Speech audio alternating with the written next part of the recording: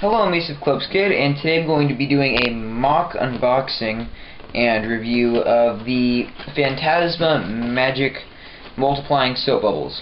So here it is, here's the box.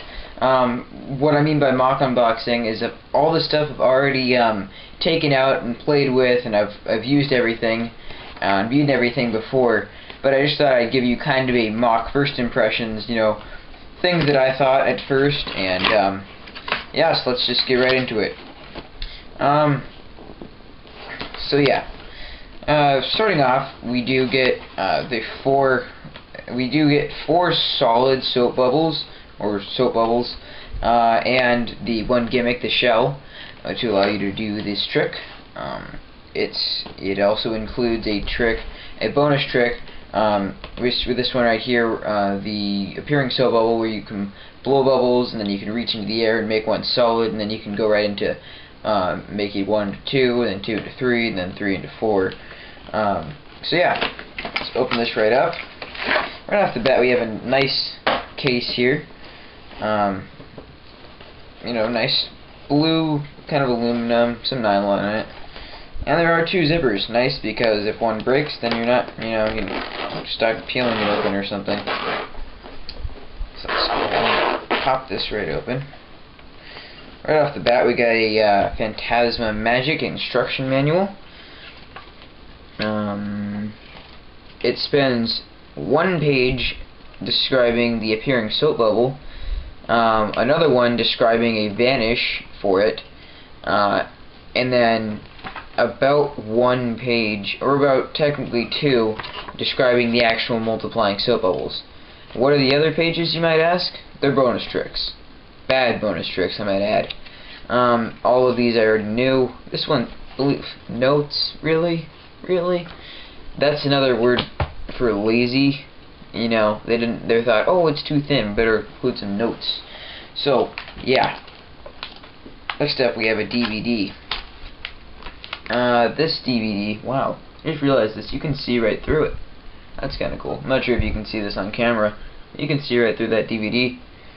Anyways, that's random. But, I watched this, and I believe Dan Harlan's one of the guys, and I can't remember the other guy, who explained it.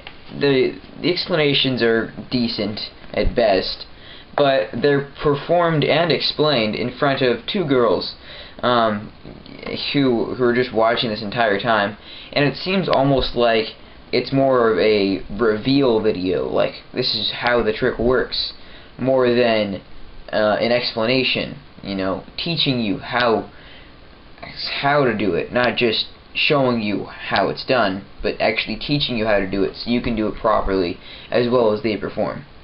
Dan Harlan does a pretty good job. He shows you things like finger position, but this is just for the appearing bubble, which probably could be figured out if you just fiddled around with the props a little. Moving on, let's just see here. As you can see, there are some extra slots for your other DVDs if you want to put them in here. They are double-sided, so you can put 2 here if you really want to put all your Magic CDs in here for whatever reason, instead of having them in those wonderful plastic cases. Right off the bat, here's the solid soap bubbles. Here's a bonus trick. Let's pop this right open here. Looks like in the bottom we have a we have our shell for this. You can see, relatively nicely made. Seems to be one of the nicer parts of the whole set. This is the gimmick bottle, which allows you to produce the soap bubble. And as you can see here, it does come empty, so you're going to have to either fill it up with some other solution. This doesn't even close completely flush. Look at this. That's some bad design. It literally has "Made in China" written all over it. Yeah, not some great first impressions. Shell's nice. Let's see if we can get these other soap bubbles out of here. Jeez, I really don't want to get these. There we go. Ah, dang it. Come on. Screw it. Just go from the bottom. That's annoying. Actually, I have to push him up from the bottom to get him. Alright, so here's our soap bubbles. You can see we do get 4 solid soap bubbles as well as the shell. There we go. Okay, so those are them.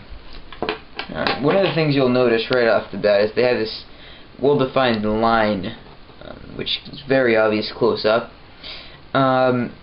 This is annoying, I'll admit, and I would have liked it not to be there, but from about 6 feet away, I'm looking in my mirror right now, it's pretty hard to see. Not that big of a deal, and especially since this is a stage trick, it doesn't really matter. So these grip-wise, they do not stick to your fingers too well. Not very grippy, not too easy to do manipulations with, as you can see here. I'm not too pro with them, but as you can see, these don't really help for practice. Yeah, these are only about an inch big, which is fine, seeing as this is Phantasma's tricks are mainly targeted towards a younger audience. And you can see these fit my hands pretty well. Could be just a bit bigger, but not by much. So that's that.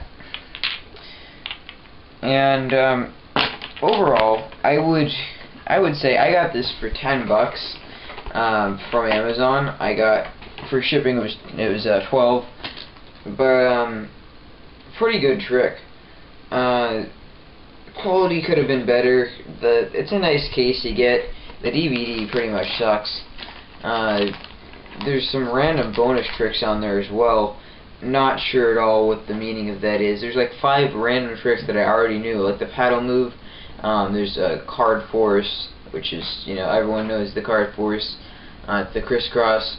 There's a basic coin vanish where you rub a coin into your elbow and it disappears.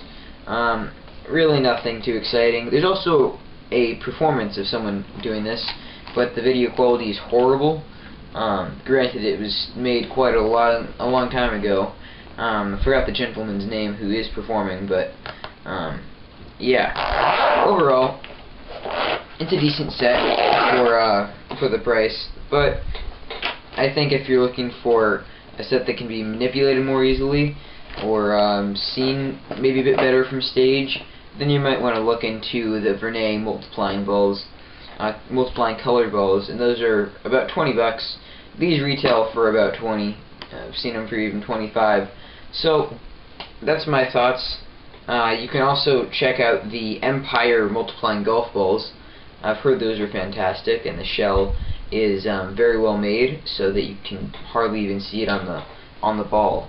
So those are my thoughts. Overall, in terms of would I recommend buying it, I think it's personal preference. If you want to really blow soap bubbles, make one solid and then multiply it into 4, if you want to do that, really do something kind of organic, more organic than just using in the audience mind just a random ball, then I think this is a good trick for you. But if you're looking for something you can manipulate and do a lot with, then this is not for you. Seeing as the shell is clear, there's not a whole lot you can do with it, and yeah. So that's my thoughts. Thanks for watching, and I'll see you later.